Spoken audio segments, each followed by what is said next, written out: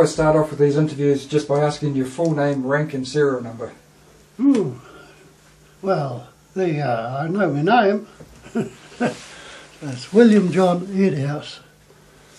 I was born in Awakuni, 16th of June 1922, and the snow was up to the windowsills. My dad told me. I don't remember it. But that's where I spent my early school days, right till about 18 or 19, I suppose, when I joined the Air Force. And how I joined the Air Force is still a bit of a blur in my mind, but I think I must have done it through the post office. Everything was done through post office in those days. Now we haven't got post offices. We've got shops on the side of the road that sell a stamp and you can't get a park to go and get it. So they call it progress. We did have a good system. Getting off the track a bit there. That's what happens. So you mentioned earlier something about the first time you saw an aeroplane and you skipped school. Oh yeah, well that was during those early school days at Awakuni. That mountain up there is where I was born, if you could see that up there. And there was it was called Awakuni Junction. The junction was a rail line that went from Awakuni to Ratahi. Now Ratahi it was designed to be a city. You need a push bike to go across the road. It's so big. It's mighty compared to some of those other little country towns. They're very narrow streets, but Ratahi's got a wide street for that reason. But there's such a thing as you've probably all heard about a bush telegraph, and I think it must have worked, because I can't understand how we knew as primers. I was in the primers in those days. I think I was only just started school. I hadn't been there very long, still in the primers. And we knew there were some aeroplanes out at Macronui, a place called Macronui. Right. And as primers, we got out of school early to go home. We got out at 2:30. Everybody else had to stay till 3 o'clock, sort of thing, you know, in the early days. So right, a bunch of coppers, I don't know where they are now, of course, but they all grew up. We all took off and went down this junction railway line to get to Macronui to see these aeroplanes, instead of going home like we're supposed to. Anyway, to cut a long story short, my mother must have had a fit. I probably was a handful. It was only one occasion where I was a bit of a handful. I just disappeared. And when my dad came home, he knew there was aeroplanes out there too. So how did we know? Because we had no telephone. I don't know.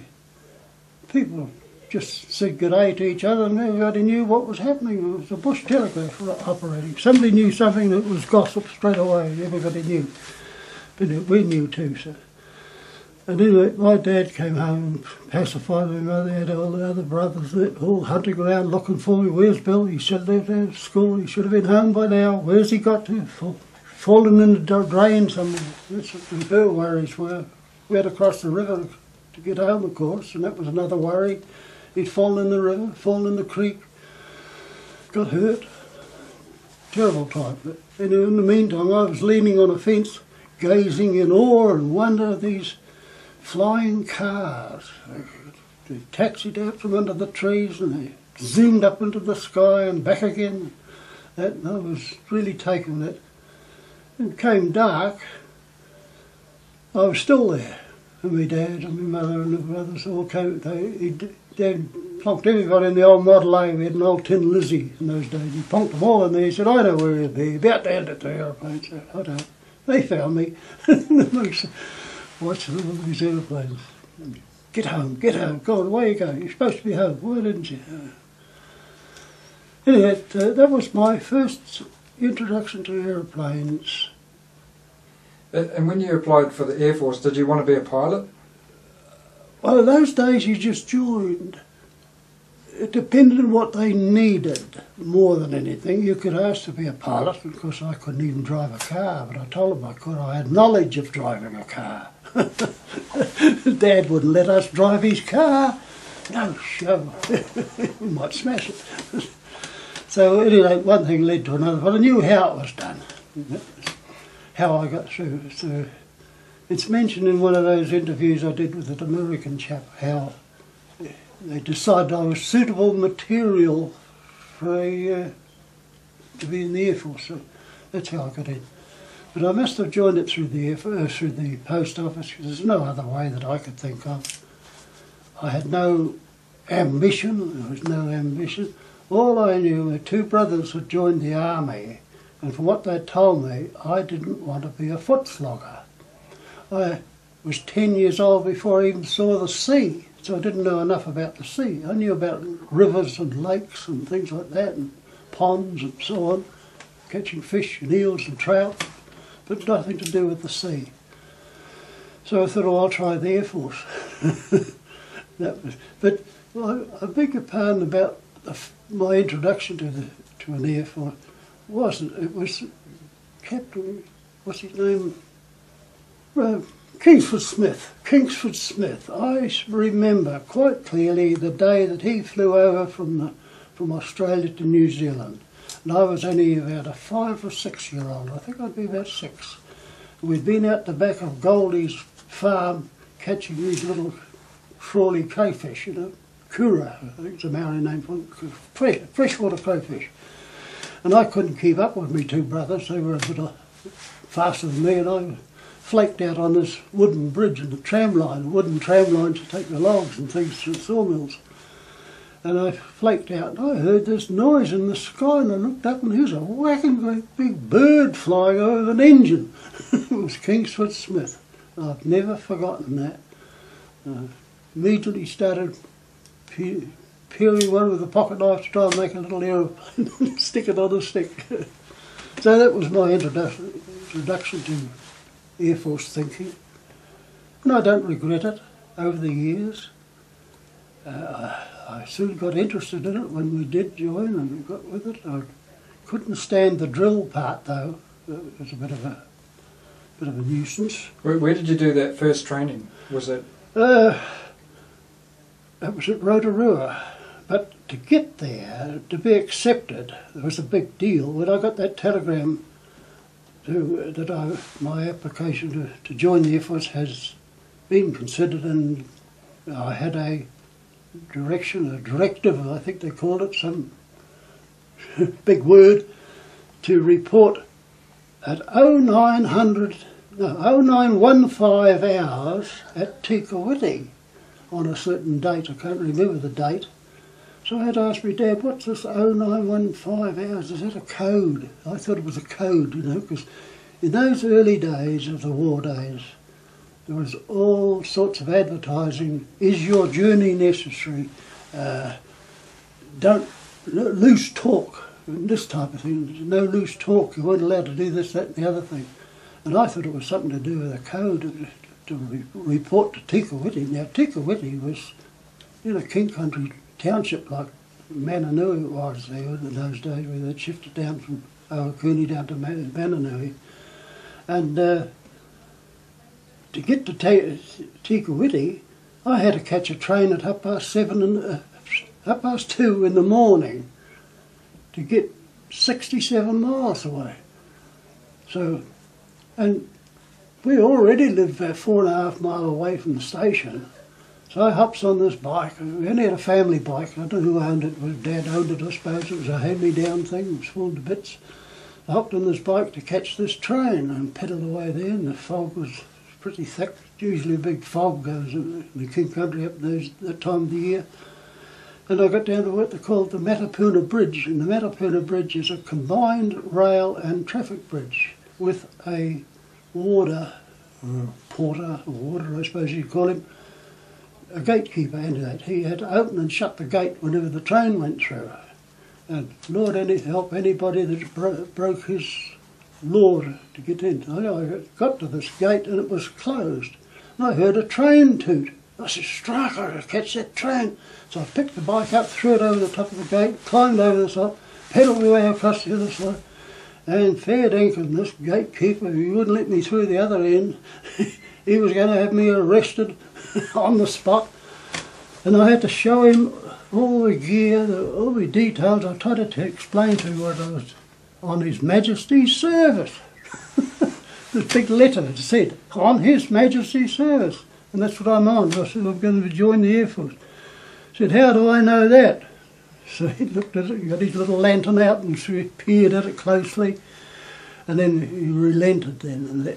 But he looked, before he opened that gate, he looked upwards and downwards to make sure nobody was watching him. Because I'd already broken the law and he was aiding and abetting me in those days. That was a typical public servant attitude. The gates was to be shut 5 minutes before and 5 minutes after, sort of thing. But he let me through, and I pedalled away down there, and I get a bit further down, and I heard the train toot again, and I stood up on the pedals. Bang! The chain came off. Well, drive a little mess. So I got off this bike, chucked it over the hedge. I said, hang it, I can't fix it up. So I started to walk, and in a car, I saw lights coming towards me. I got out, waved it down. Now this is the part that I haven't told the family very much about. How did you go to war, Dad? Well, believe me or not, I was in the dung before I got started. I waved the vehicle down, and it wasn't until it stopped I realised what it was. It was the night cart. So I went to war in the night cart. He got me to the railway station to catch this train. It was all right once we started moving, but boy, the power's feeding. Anyway, that's how I became suitable material for the Air Force. Got to Tikawiti eventually in the train. It was 0915 hours, and I got there about, must have been 6 or 7 o'clock, and hung about there, and the fog was thick enough to cut you need a knife and a fork to get through it. Fair dinkum. But at any rate, it so happened that at 0915 hours I was the only one at the address given to me. Eventually somebody turned up. He was part of the committee that was to interview, but he didn't have the key. Nobody. There was three coming to attend to put me through the paces and see if I was suitable. Eventually we got into the building. It was a stone cold. Somebody went home or got hold of somebody that did have a key, so we got the place open and got set to. It was all over in about 10 minutes. So that's how I finished up reporting forthwith. Okay. That's how I joined the Air Force. I joined it way out in the King Country. Nobody knew any different. No. Well, can we jump forward a bit now to when you just got onto the Hawker Hinds? Oh yeah, from there it was a simple matter. I joined the Air Force. I had to do a pre-entry course. That's right. That's the pre-entry course stuff. And that's fair dinkum. By the time you've done through that, you're equivalent to a university entrance. It was matriculation and standard. But I did that in spare time. And eventually got to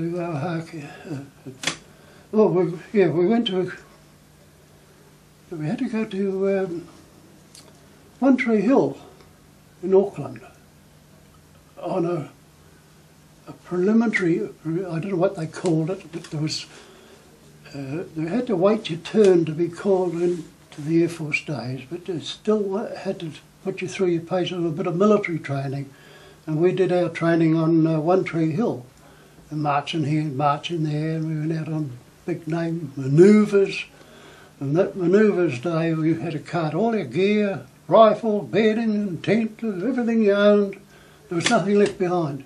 We took off. We got in the trucks. They took us out in a truck and dumped us out on this farm away out the back of Auckland somewhere.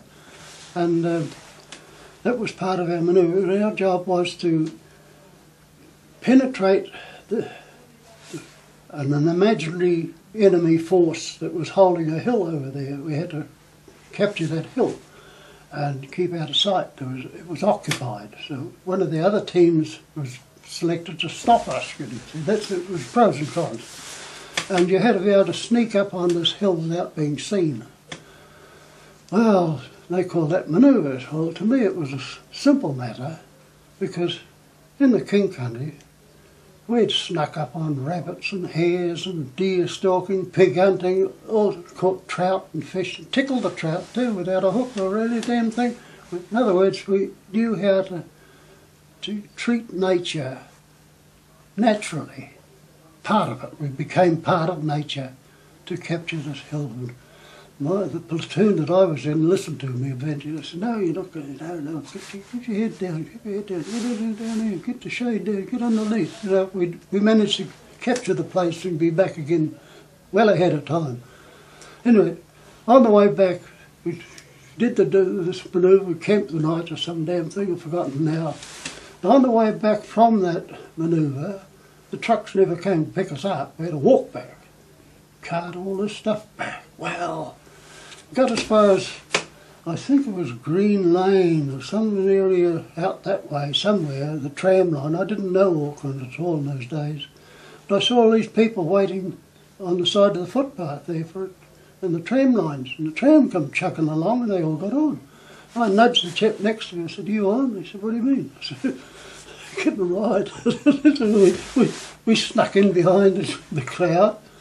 Hopped down, went to the guard at the tram. I said, "We've got to get back to get the tea on." Because we're all tramping back to Green Lane or what do you call it? Well, that's that place we stayed. I've forgotten what the park was, some park on Mount Eden. It'll come to me shortly what the name of it was. Was it Cornwall Park? Cornwall, yeah, Cornwall Park. But that wasn't the name they gave us, Cornwall. It was Cornwall Park.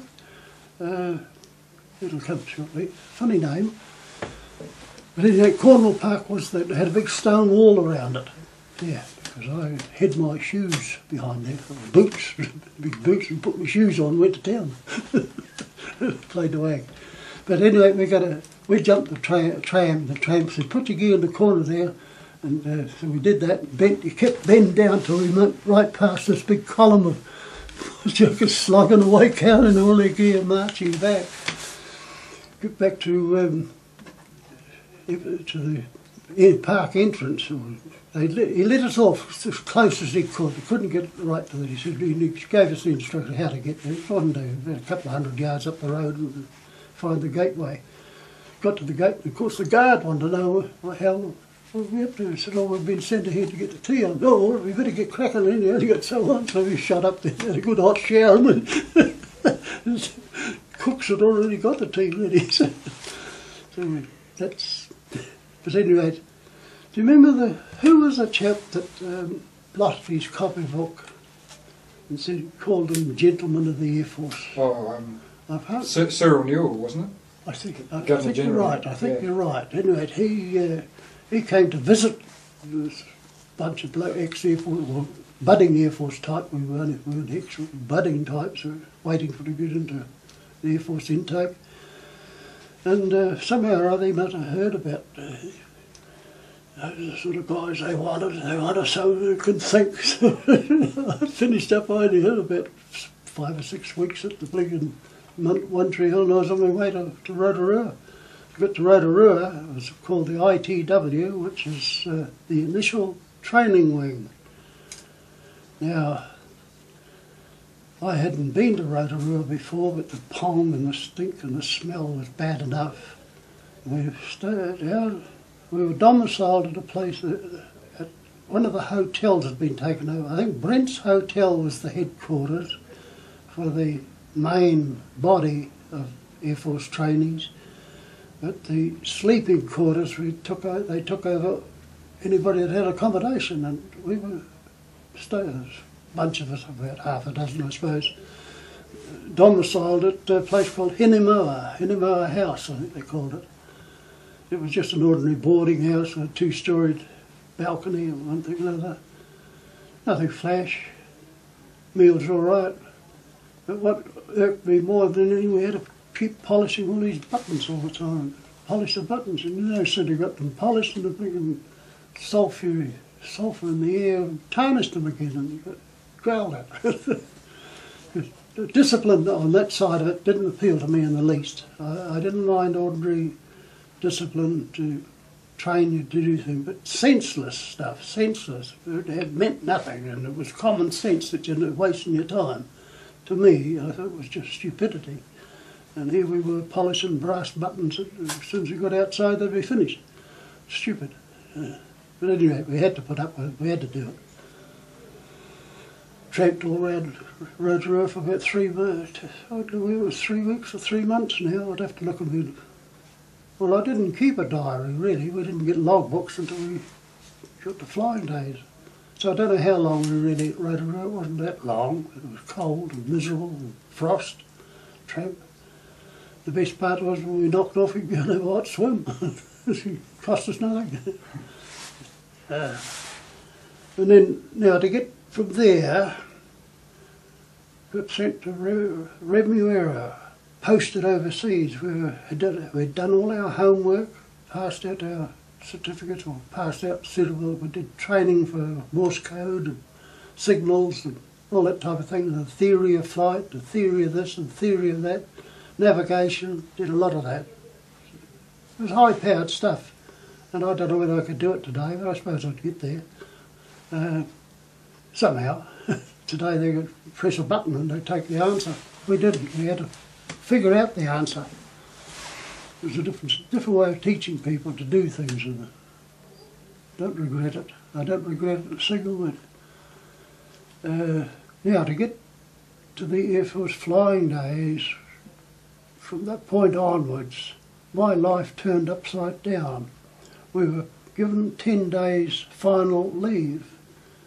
All our pay books had been changed to dollars and cents, American dollars, Canadian. We knew all our Canadian coinage, hadn't used it, but we were supposed to know it. Didn't have a penny left of New Zealand funds. Had this 10 days leave, and all the locals gave me farewells and send-offs and presentations. The family gave me a fountain pen, somebody gave me a wallet with nothing in it. And I've still got those sort of things. The pen, I think, disappeared in New Zealand as the family took over. Bits and pieces, I want that, okay, I'll let them have it. I never got it back. Doesn't matter, I didn't want it. And yeah, then I got a telegram, and it was a bit strange, the wording. In those early days, there was sort of a hush-hush climate in the community. Idle talk was dangerous. Is your journey necessary? You don't do this and you don't do that. Everything had to have some sort of value given to it, whether it was for the good of the country. You know, we were at war and we didn't know it. We had no gear. It seemed a silly war, really. And if to go to war, we had to go overseas to do it. It wasn't New Zealand war at all. It was England. Where England went, we went, or some jolly thing, words to that effect. And we were only young fellas, just virtually straight from school. We didn't know any different. We did as we were told. So I get this telegram to report forthwith. A word I'd never heard of in my life. I said, what the hell is this forthwith? It must be dead. He said, you'd have to ask the post office. So there again, what's this forthwith caper? I said, what would happen if I went without? Nobody could answer that one. So anyway, with my forth I went. And I got to Oahakia. And from then on my life just changed altogether. And, we were budding youth, they gave us a funny little, they call it a forage hat, I think they call it, that as budding aircrew we had to wear this little white strip of flash set into one of the seams of the cap, the forage cap, to indicate that we were, I don't know whether we were special people or not, but I don't know, we were in a special training. But anyway, we knew whose hat it was, you didn't get mixed up. That's about the good of that. But we spent about 3 months, I suppose, at Oahakia. But I remember now that Oahakia was still being built. There was concrete trucks tearing up and down, there was shingle, and they had a great big quarry set up by the bridge there, by the Bulls Bridge. The Bulls Bridge had been built, but I think they must have built the quarry for that purpose. And They built all the concrete runways at Haki and the hangars. There's a lot of concreting being done there from the Rangitikei River. It was a busy place, and we did a lot of theory at Haki, but we were transferred from there by truck. They called it a bus. It was a truck with a couple of wooden saw stools in it and a canvas top over the back of it. Three-ton truck took us into a place called Milson, and that's where the Palmerston North airfield is now. And it was a farm in those days, a big farm. We were to do our flying training there rather than at Ohakea because of the congestion. Some of the pilots, they were still being trained too. I was trained as a wireless operator air gunner at that stage. And some of the pilots, they were still learning their job, same as us. But we survived. My first introduction to that place at Milson was when we arrived and somebody lifted up the corner. We turned the corner off the main drag and went into the farm gates. There's this aeroplane upside down, or nose down, into the mud, up against a fence. And we'd heard later that the ground was so soft that you had to do a ground loop or put on all the brakes to stop, and she nosed over. And he buried his nose in the ground. There was a chap called Pat Malloy. I actually flew with him later on. I was just looking at my logbook just now, and I said his name's there mentioned quite often. So it probably didn't deter me altogether from going to the Air Force. What's a brain or two? But I'd had a few knockbacks over the years. They were falling off horses, falling off trees, fall up a waterfall, and jumped off cliffs and all sorts of funny things like that, and still came up. So accidents never entered my mind. You know, they just didn't. There was no danger. I didn't have any danger of going in the air. Even though I'd seen Kingsford Smith fly, well, if he can do it, I can do it, sort of, that attitude. And your first flight would have been in a Hind then, would it? Yeah, it was. The very first flight it was in a Hind. I've got my logbook here, and what have I got here? Where the hell is it? What's your name?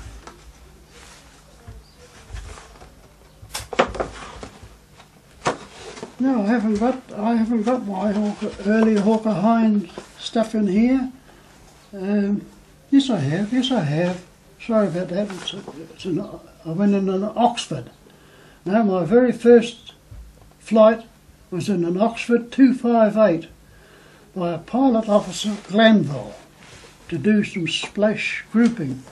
So we must have shot off in a blink in Oxford to fire a few rounds to get the feel of a gun. Yep. That was on the 7th of September 1942. But from there on, things did change. We did a bit of this. And my first flight in a Hawker Hind, Davy Rowcliffe, 1330 hours, Hawker Hind 1548 was the number, Flying Officer Rowcliffe. Now I got to know that chap so well that he was one of my, I would say without doubt, one of the 3 best pilots I ever flew with right throughout the war years. Davy Rowcliffe, just bluntly, could fly those Hawker Hinds like a white butterfly. Now if you look at a white butterfly, it doesn't stay straight and level. It's always ducking and diving all over the sky. I would say Davy would have survived any dogfight, because I went in several dogfight trainings with him from that point onwards. But I had to realise that Davy was the first one in a Hawker Hind for me. And I had a lot of respect for him for years later. I came against him away up at Whangarei, years later. And we flew with him up there. Small world. Doesn't matter. Okay. I'm sorry I interrupted. That's right. And so you were doing air gunnery practice and that sort of thing? Oh, yeah. Well, you see, New Zealand wasn't ready for war. We had no gear. The Hawker Hinds that we flew, I've looked into the history of them, and as far as I can understand, they came from India. They'd been flying up and down the Khyber Pass where Afghanistan, Donnybrook's going on now, that Donnybrook was still going on way back in 1936, 37. These Hawker Hinds are tearing up and down there trying to control things. How stupid can you get? The world's crazy. The Cold War, they won't fix anything with a war. But what they're doing over there now is no different except that they don't ride camels. Yeah, however, that's somebody else's problem. Or is it? I don't know. I've spoken with young fellas today. Be careful if you're going to go to Afghanistan. What are you going to go there for? Whose war is it? You look after New Zealand. That's your job. It's your job. You're the interviewer. You look after this country. That's what we've heard. So I've got off the track again. Yeah. How long were you at Milson for before you? Oh, not very long. Not very long. Long enough to qualify to be suitable. And then there was 3 of us. 4 of us. No, hold on. Out of that, I mentioned about the 14 of us got that telegram to go forthwith to the Hawker. There was 14 of us out of that bunch, out of about, say, 150 odd people going to Canada. There's 14 of us who were selected to stay behind and get cracking. And when you look back on those days now, why? My summing up was that, this is in hindsight of course now, I didn't know anything in those early days, we just did as we were told. But when you look back into those years now, I think that the authorities of the day, New Zealand authorities of the day, were told by the Americans that America couldn't do any more for us either, and New Zealand would have to pull its finger out and do a bit more to look after itself. It took too long to send chaps like myself and my mates over to Canada to be trained and then bring them back again. They need somebody now. We'll supply the plane, we'll supply you this, that and the other. And they did too. So that's how I put it together now those days. Why? What happened? But we did our thing, and from Milson, once we qualified, we were suitable to do the job that was needed. 3 of us, there was Jock Leaf. He came from Hokianga, Jock. Jock and I became pretty good mates. Jock was a Maori by tradition or trade. That was his nationality really. His father was a captain or a major. I'm not sure what his top rank was, but he was well up in the Maori battalion. And he got killed overseas somewhere. And Jock got railroaded home in the middle of the campaign up in Solomon. It's Jock and I and Bert Douglas, there's 3 of us, were sent from Milson up to Whangarei to start up a squadron up there. New pilots came. Some of the pilots we'd flown with at Milson too were sent there too. We're all young fellows. We set up, there was about 7 or 8 pilots I suppose and 7 gunners to set up this squadron. And our job there was to look after New Zealand's interest, because there was definitely a threat that New Zealand could be invaded too. Japan was rampant. Singapore fell over. All looking, had their guns pointed out to sea, and the Japs come in behind them. What's the matter with them? Wake your ideas up a bit. They did it. It was an unnatural type of warfare. And MacArthur got sent out of Philippines, he went to Aussie. Darwin got bombed, so it was a different world. The war wasn't going well for New Zealand or anybody really. We were on a bad streak. That's how it all came about, that we had to look after New Zealand first.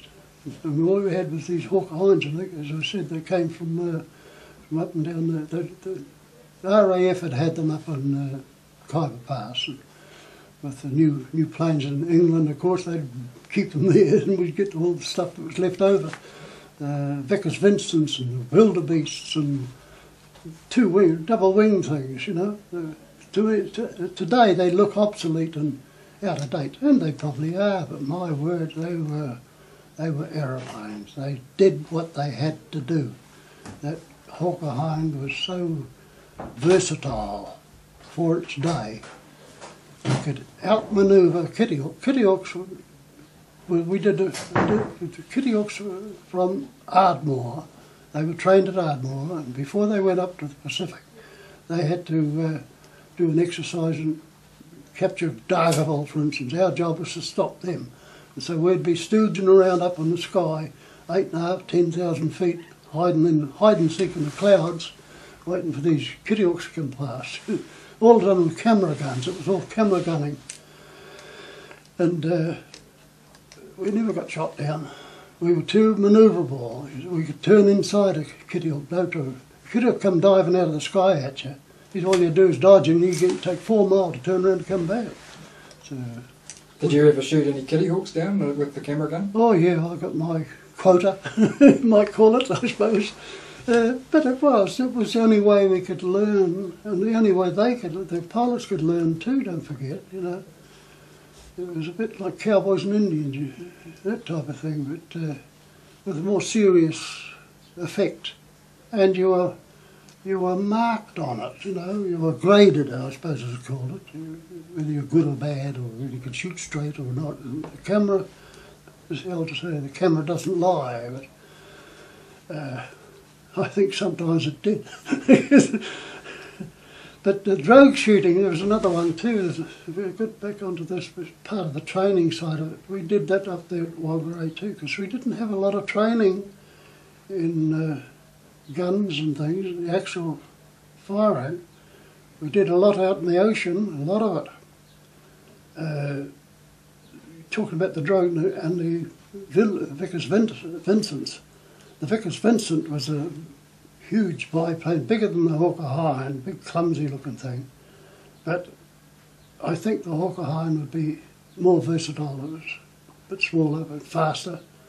Did the job. We could carry bombs. And one of my training days, we had to do a bit of drogue shooting, and they told me the pilot's name was McCabe. Now this is a story, this is a side note. Years later, I was lucky to draw a marble to go up to the Solomons there on that Goodwill tour that Mrs. Clark shouted us. It was a long way to go to turn round, but we did it. Went up there, turned around and came home. But in Wellington, the big ceremony took place. They were a big march past and all this sort of thing, and they took us for a big tour through the city. We all climbed on the army trucks and vehicles, right? I clambered up onto this whacking great big monstrosity of a vehicle, found myself a seat, sitting alongside a chap. He nudged his mate aside, pushed him along a bit more, gave him out of the room, we introduced each other. And I said, what were you doing during the day? He said, oh, I was in Corsairs. He was he's bigger than you, big fella. He wasn't in the early days, but he's got big over the years. And I thought he was a bit big for a Corsair, but he wasn't. And then he gave me his name, McCabe. He said, I remember McCabe. But I said, he flew Vickers Vincent. Yes, that was me. He said, we drove. That was and his mate was alongside him. There's 2 of them that used to do these, to go around all the different places, towing these drogues for us to shoot at. So I said to him, you actually survived. He could have got shot down even before he could have left the country. It was something with the Corsairs, because I knew a lot of the Corsair boys too, you see. That's a little sideline. We're sitting in a truck, we meet each other about 60, 70 years later. Small world, you know. I could write a book about some of the names that crop up and the crossover. Getting back to what we did in the Hawker Hinds at Onirahi, it was Onirahi actually. It was only a farm again that had been taken over by the public. Sorry, say that again. What was that? Sorry, say that again. The property was a farm taken over by the Public Works, under the Public Works Act. So they shifted the houses and made an airstrip. It was a grass paddock. There was no tar seal. There was no such thing as tar seal. Our huts were just little sheds underneath the pine trees, way down off the field, too, airfield. We had to walk to work. up the hill a bit. Not much, not far, but we only young fellas would be up there in a couple of minutes. And there was an occasion there, a little bit of realism, even though we were like, well, the work we were doing was like being in a flying home guard, really. It wasn't dangerous in the sense that the enemy's going to pop up and shoot you down. There was none of that. There was no likelihood of that. Don't say it couldn't happen. I'm not going to believe in Murphy's Law. If it's possible, it will. And anyway, it so happened I got woken up one morning, early in the morning, it was still dark. Got woken up, well, weren't you? It was Davy Rowcliffe. This chap, Davy Rowcliffe, wanted me to get there'd been a report of a strange ship up off Cape Brett, I think it was, Cape Brett, or the Hen and Chickens, up in that area. And we were to go out there and locate it. So got out there, mechanics were all on, we'd been woken up, they got the old aeroplane out for us and everything, gassed up the whole thing. And I looked at it seemed to be drooping. 250-pound bombs on each side. So we took off with these 250-pound bombs. It was lumbered into the sky. Took off away to blazes out over the ocean, up and down, getting low on gas when we came back. Couldn't find it. Just as well too. But all that I can remember as clear as anything. If we drop one of those bombs, the other one's going to flip us over. And I was a bit concerned. I'm sitting in the back hoping old Davy would know what to do. He's the pilot, I'm just sitting there with my little gun. I don't know how they... Boy, you'd take 2 extra pans of... In those days, our ammunition was in pans, a circular drum for a Lewis gun. He said, bring a couple of extra pans with you, because in case you need them. I said, this is for real. So, okay, I've got these extra pans of food. There was nowhere to put them, I'd laid them on the floor. So I had them. But when we came back, the wind had changed and we had to land on the short runway. Now, coming in with a load, still loaded up with these bombs, we landed on the short runway and she wasn't going to stop. We just kept trundling, you know, the extra weight and extra speed, because you had to fly over it fast a little bit, more revs and so on, to land it with the load on. We were heading for the town hall. Now, the town hall, when they built this airfield, they just fenced off part of the township. It was only a little village, and the town hall was part of our assembly hall, I suppose you could call it. If a station was required to assemble in one place on a wet day, it would be in the hall. And that was it. We were heading there to blow the thing up. But anyway, old Davy, you know, he stood up on this thing. It reminded me of that upended hawker hind at Milson. Same thing. It was a dread. I don't know why. It was always a fear that the damn things could nose over. He gets up on one leg and he puts one, and we did a wheelie. We jammed the brakes on one wheel, and she spun round, and the wingtip dipped, and we ploughed a big 360-degree circle in the turf right then. Survived. So that's a little bit of the realism of the war side of it. Do you remember other accidents there? I know Tim Murray had a bad one on his first flight. Tim crashed at night, coming in on night flying. We did a lot of night flying. That was the worst one was when, and Murray Gray, I think Murray Gray was the one that pranged with Tim. It was, yeah, now I come to think of it. Yeah, Murray and Tim pranged on the end of the runway coming in over at night. Now, I don't know how long afterward, but there was a Bomber's Bond campaign, buy Bomber's Bond, and Murray Gray and Lucky Smith. Lucky Smith came back from the Middle East on I don't know whether it was time leave or what, something. I think it was bad health or something. It was 2 of them, Jeff Moore and Murray and Lucky Smith came back. Now, Murray Gray took off in this Tiger Moth. They flew up and down the main street of Whangarei did a split-arse turn at the top and came back again.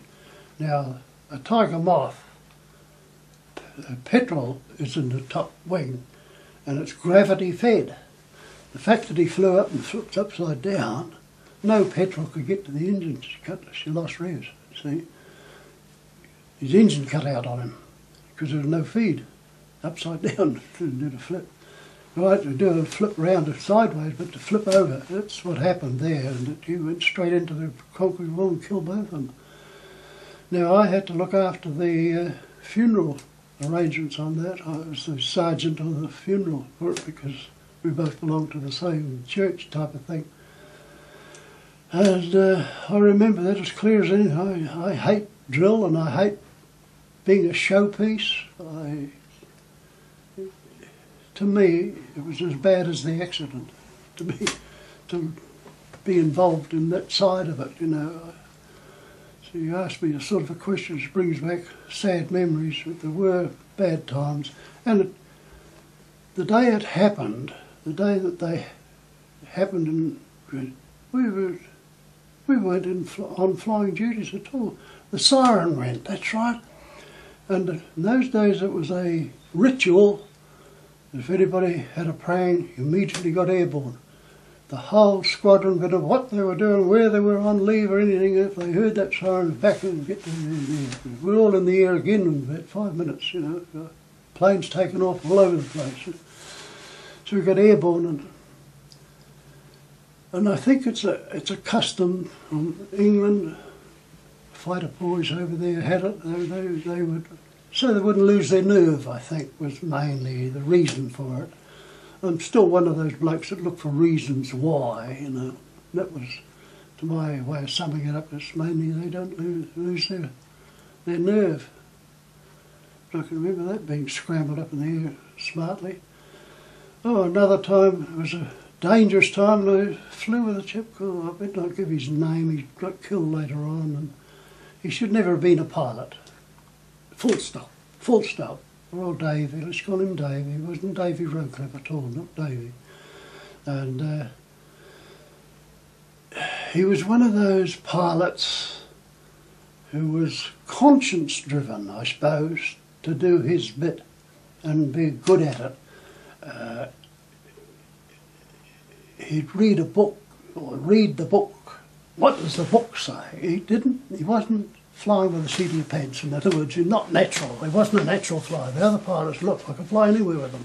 If they were good, they were. They flew by instinct, but not Davy. Davy would have to puzzle it all out. How to do this. At any rate, we were doing formation flying. Landing in formation, taking off in formation. Why? I don't know. I didn't see any sense in it personally, but that was part of the training, was to train the pilots, I suppose. And anyway, we took off and we were coming into land, fair dinkum. We nearly landed on top of the flight commander. He was in charge, like coming in threes, flight commander first and you one on each side. And instead of Davy throttling back, coming, he gives a rev up and we shoot in front of him. Next thing, nearly got landed on. Mick Hunter was the flight commander. Boy, did he give it a gun. He ripped up, we zoomed under, got his wingtip under ours. He could fly like a butterfly, as I said, like Davy could too. He put the wingtip and forced us back up into the sky. And he gave poor old Davy a lesson on how to fly a Hawkeye. And I just calmly got my parachute, hooked it on my harness over one of those observer suits, and you hook them on your chest. And I just sat down. I said, if we're going to do silly buggers like this, I'll be going over the side. You know, he could have easily pranged us on. He was in that sort of a mood. Mick Hunter was no mess. He didn't mess around with him. But, gee, no. But that was a dangerous one or two. Two dangerous ones there. The other one was with this other Dave again. It's two Daves. The other Dave shouldn't have been a pilot. We're away up 90 Mile Beach area, way up past Dargle, past the Hokianga, way to blazes up there. And the northerly mist came in. You get a northerly sea, northerly comes in off the sea, and it closed in. And Davy starts to head inland. See? He was going to get. I know what he was going to do. He was going to get onto the railway line and follow the railway line home. Wow! I don't know what that country's like up there, and you've got to be down low to do that. It's all right if you could see it, but in a mist, once you got into that mist, it was a finish. We wouldn't have gone home that night. I tapped him on the shoulder. We had no voice contact in those hawker hinds. You had to shout at each other or pass him a note. I yelled out in his ear, leaned over and shouted. He couldn't quite hear what I was getting at, so I wrote it down. Follow the surf line. Follow surf line. Follow the surf line down the Cape. And he eventually did that before he came back. And we wouldn't have made it that day. It was bad news, you know. You asked me about those sort of dangers. Those are the things that stick in my mind. But low flying was all right. The best flyer of the lot in those ones was Davy Rowcliffe, as I said before. He could fly it like a butterfly. And I remember one instance over a place called Nungaroo. Way up at Nungaroo is on the west, it's the eastern side of North Auckland, Nungaroo, and it's sand dunes and that. We flew over this bunch of people. I think they were nudists. I think zoomed over the news. Oh, David did a split-ass turn and we zoomed back again. You know, he got down behind the zoom and snuck up over the top. We come up over the sand, zoomed it down. And feeling I'm sitting in the back and I look out here, we dodged over the ocean. There was 3 tracks in the water. 3 tracks, because the hawker hind had fixed undercart. There were 2 of the wheels and the third one in the middle was the wash from the propeller. That's how close we were. It's low flying. And we survived. But he didn't lose control, is what I'm getting. That was a dicey one.